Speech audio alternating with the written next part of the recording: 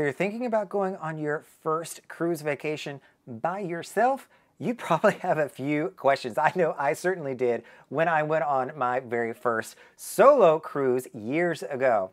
Hey everybody, it's Brandon, the Weekend Cruiser, where I go on a weekend cruise just about every weekend, and I'm a solo traveler. For the most part, I'm going on cruises myself. There's nobody, as you can see, in my room with me. It's great. I get to film whatever I want to, but it's a different way of cruising, right? And if you're looking on going on a solo cruise, you probably have a few questions. And so I'm going to try to make a good frequently asked questions FAQ document or video for all of you to be able to read about some of the questions you may have if you're thinking about going on your first solo cruise. The first thing we need to talk about is get an understanding of what is a single supplement and double occupancy. So, pricing for cruises for a single person, they're not always kind to us. So, staterooms on cruise ships are often rented with 2 people in the room. You book it with 2 people, double occupancy. If you were only one person, you're still going to pay for 2 people, though they price it as per person. But when you go to check out as a solo, if you're not careful, you'll pay for the full second person. That is called the single supplement. They charge a single supplement because you're the only person in the room. They charge that extra to get you to the double amount. And oftentimes, it is a full 100% of what that second person would be, which kind of seems unfair. I kind of get it, but kind of seems unfair as well. So how do you avoid paying double to go on your cruise? There's a few things that you can do here. The first one is make sure that you're flexible. So if you're looking at different cruise lines, at different sail dates, at different itineraries, ports of call that you're going to, or even ports that you're sailing out of, be flexible because you can find some deals where you're paying for just yourself.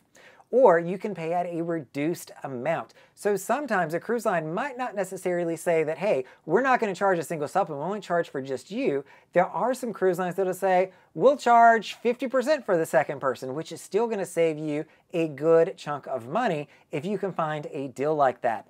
Oftentimes they will run promotions, so make sure you're also keeping your ear to Facebook and to other cruise groups that will alert you to when a cruise line is running a discount or a single supplement special where they're not going to charge you or they're not going to charge the full thing. The other thing you can consider is staying loyal to a cruise line. Royal Caribbean in particular here is great for at 340 points in their Crown and Anchor Society, you're going to only pay 150% of your cruise. So instead of paying the full 200% or 100% for each person, you're only going to pay 50% for the second person. So if you cruise a lot like I do, it will save you a ton of money. Also, make sure you are planning well in advance. So let's talk about solo cabins. A lot of people say find solo cabins, and I struggle with this some. There's some cruise lines such as Norwegian cruise lines that, has really marketed their solo cabins and their solo suites, which I think can be a great deal. I've never personally tried it, but heard people had great experiences there. But what I find interesting about solo cabins is its dynamic pricing like all the other cabins.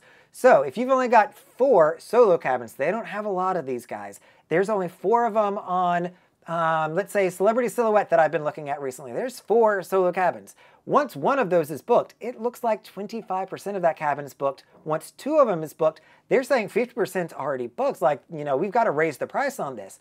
And so you may wind up seeing that those solo cabins will cost more than just a basic inside cabin with you paying double the money.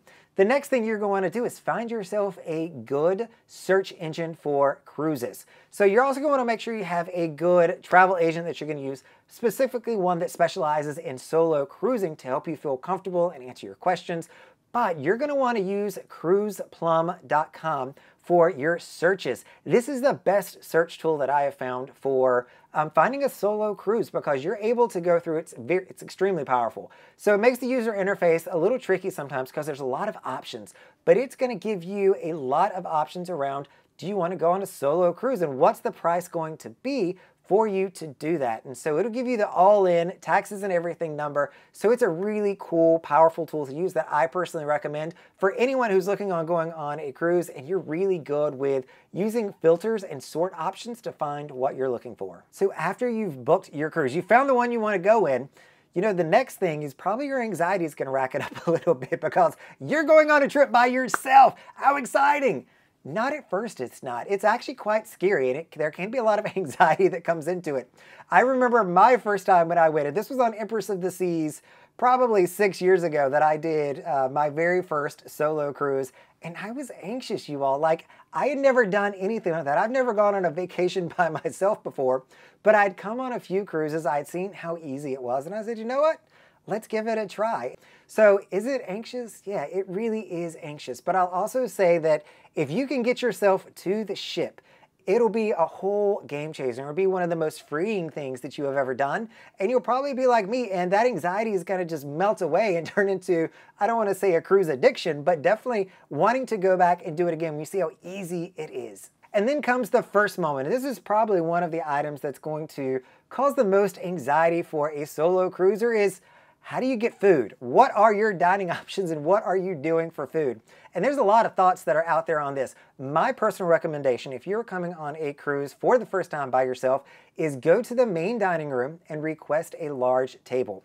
I think most of the fear and anxiety that I personally had when I started was that people would see me eating by myself and they would look at me funny or something like that. And so I found that if I was at a larger table or sat with other people, nobody outside of that table knows that you're cruising by yourself. And it's really over to come in those tables where you've got 6, 8, 9 other people sitting with you to overcome the cruising by yourself, because you wind up just being another table mate that you get to know. So if you like people, you can sit at one of these larger tables and it'll help with some of the anxiety on people looking at you strange because you're sitting by yourself. Though don't fret, if you don't want to sit with people, make sure that you're asking not to sit with people. So as soon as you get on, go to the maitre d' in the main dining room and say, hey, I just kind of want a table for two. I'd like to sit by myself if that's at all possible. And you're going to have still a great experience. If nothing else, this is a quicker experience. When you eat with others, you can expect to be in there for a while. But when you eat with yourself, I think the waitstaff knows that you don't need that much time in between meals, and they keep it coming, which I personally love.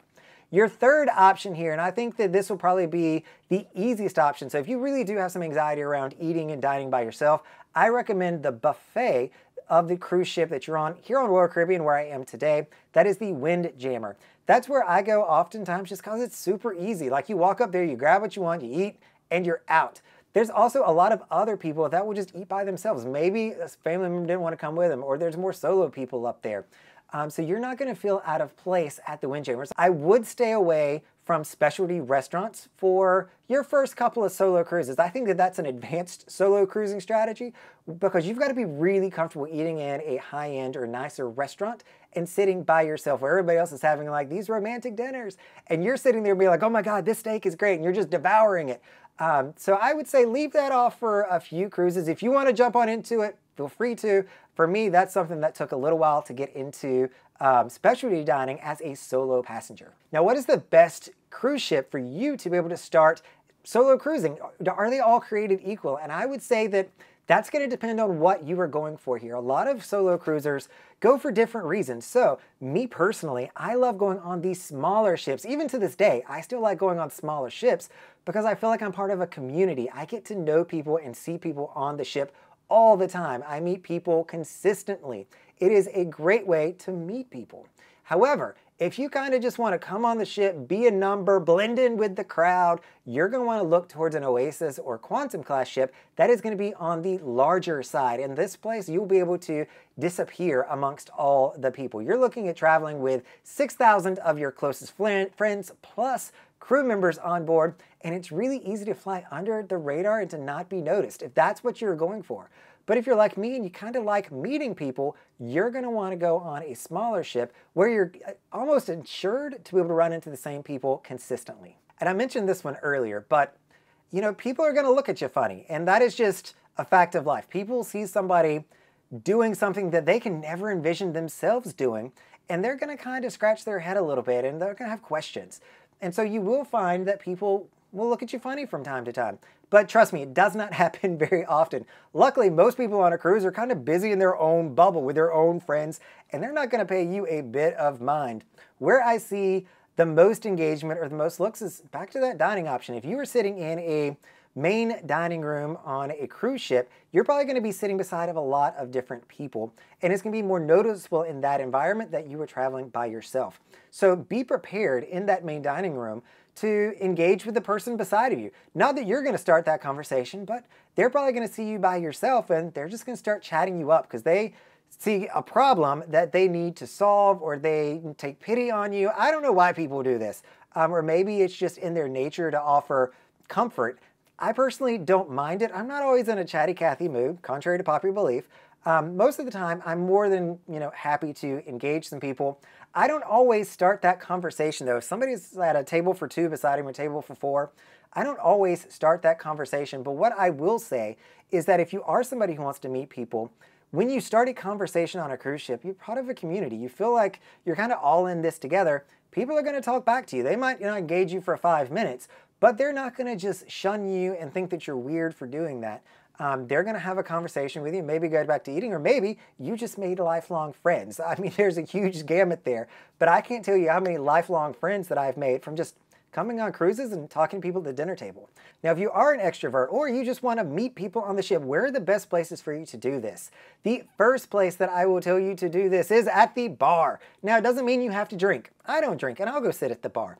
But people are just more friendly when they're at the bar, the pool, a lounge area, places that are designed for people to gather. They're more open to conversations. And again, if you start up a conversation, you'll see that that person will probably engage you back.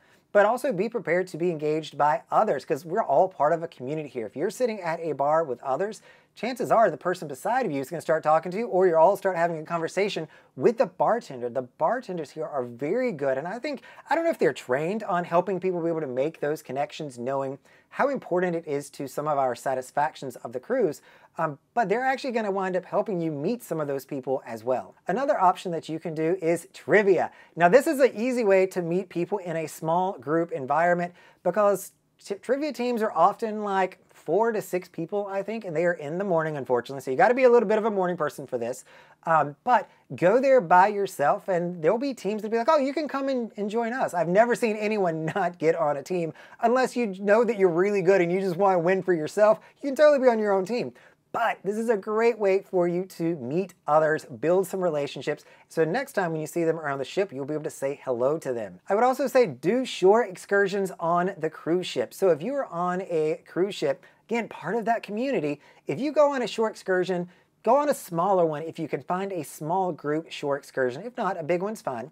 But you're all going to be from the ship, and you're going to get to spend quality time with other people from the ship. Again, meeting people, building relationships, and giving you the ability to then see them on the cruise ship and say hello to them. I've even had other people be like, oh, well, I'm doing this cruise tomorrow. You should totally come and join us. Not cruise, excursion. Though I probably would totally stay on a back-to-back if somebody invited me. They invite me on the excursion the next day, and so I sign up for it or switch the one that I have because I met some really cool people that I want to continue hanging out with. So you're going to find that that sense of community is really strong when you go on an excursion, and it's a great way to build additional relationships. Now, if you're still looking at doing your first solo cruise and you're uncertain about it, there's still a lot of anxiety, there are ways to go on a solo cruise and not go by yourself. So what I'm talking about here is group cruises and charters. So if you find a group cruise like the Weekend Cruiser Group Cruise that's coming up on November 3rd on the Allure of the Seas, join us. You'll automatically have a small community of people that you can, hang out with, get to know. But there's other cruise vloggers out here. I might not be your cup of tea, or maybe you want to do a longer sailing. I totally get it. Find another cruise vlogger who's also doing, a group cruise that you can come and join. The people are always fantastic when they go on one of these cruises. Or maybe you want to stay away from that and you want to go the route of a charter. They've got music charter, festival charters, art charters, you name it, they've got a charter for you. They've got some crazy ones out there depending on what you're into. But that is another great way to go on a cruise by yourself, but to know you're automatically going to be all heavy metal fans. I mean, there's a great community out there and you'll fit right in and more easily make friends, because not only do you love cruising, but you also have the charter in common as well. All right, so those are my quick hits on frequently asked questions, FAQs for your first solo cruise. If I did not answer your question, leave it down in the comments. I am more than happy. I love answering comments, and it might give me another video idea that I can talk about how you can enjoy your first solo cruise. All right, everybody, this is Brandon, the Weekend Cruiser, hoping to see you being empowered and going on your very first solo cruise.